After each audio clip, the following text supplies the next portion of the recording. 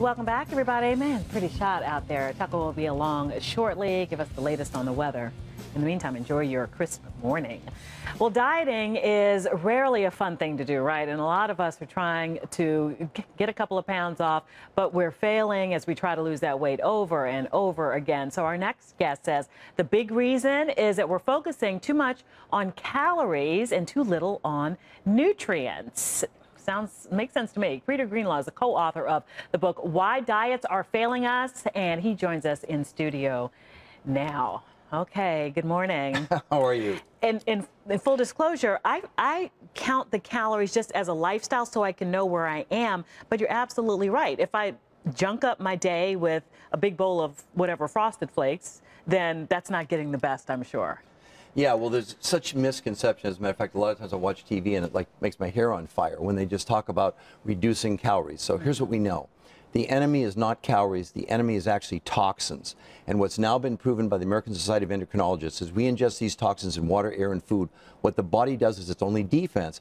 We're actually evolving, and we're taking toxins and we're stuffing them in fat cells. And no amount of exercise and no amount of dieting will get rid of them. Okay. So no matter what you do, you're at a disadvantage. Now, to give you an idea, this is a head of lettuce, okay? UCLA did a study in 1953 comparing basically a head of lettuce then nutritionally to today, and today they estimate you'd have to eat 42 heads of lettuce to equal 1 head of lettuce from 1953. My goodness. An apple from 1976. 1 apple in 1976 today, you'd have to eat between 8 and 12 apples.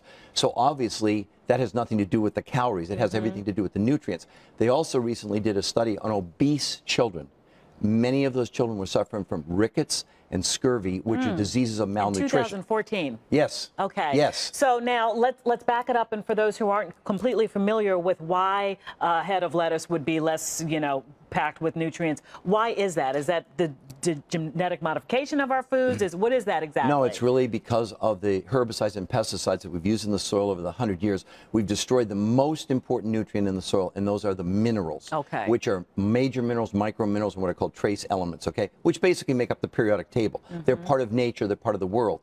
And I haven't seen anyone on television talk about nutritional density and or how do we get these toxins out of our body. So what can we do starting today to change the way that we eat? Is it the way that we shop, or how can we do this? And tell us about the other props. Maybe that helps to illustrate what we're talking about. Well, the point is that, let's say this. See, nature made an orange, Nature never made orange juice.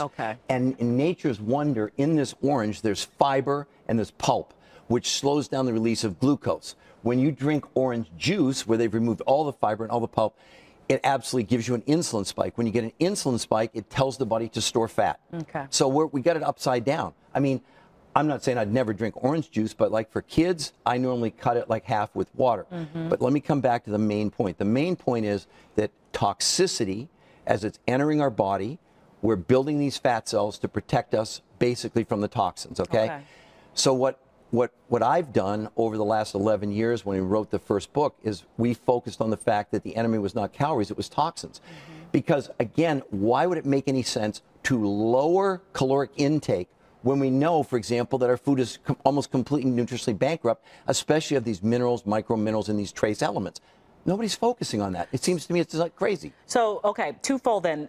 So how do we basically arm ourselves with what we need to not ingest the toxins, right? And then also, how do we get more minerals and micro minerals into our diet? Well, first of all, minerals, micro minerals, there are things that you can buy, at a health food store to give you the minerals. But more importantly, you need to start to avoid the things that we know are loaded with toxins, And that could be everything from like I basically don't drink tap water. I drink bottled water. And awareness now, there's a lot of things on the internet where you can go. I've trained a whole team of what we call TDOS advisors who advise people about answering those types of questions, like what is toxic, what should we try and avoid, et cetera. But the problem is it's in our dry cleaning, it's in our shampoos, it's in our toothpaste, it's everywhere. So you're right, awareness is a huge part of the solution, but we've got to get off this thing about counting calories. Do you know the human body can't count calories? The only way you can measure a calorie is in a laboratory. And a calorie is simply the amount of heat it takes to raise 1 gram of water 1 degree Celsius. It's not a physical thing. Okay. So when you look at some of these things and you look at the caloric intake, what we're not talking about is what's the nutrient density. What are the nutrients that we're consuming? See, it's not about counting calories. It's about making every calorie count. I've had people over the last 11 years, I work with people who weigh 600 pounds. I've had people lose, I had a guy in Denver that lost 387 pounds in 22 months, no loose skin, by detoxing his body. So when we pick up the book, Why Diets Are Failing Us, there's a how-to, I guess, and the minerals that we need, because we got to let you go. But well, and also we actually have a group here in Washington called detoxdc.com, where they can actually talk to someone live that will advise them about all of this stuff. Okay.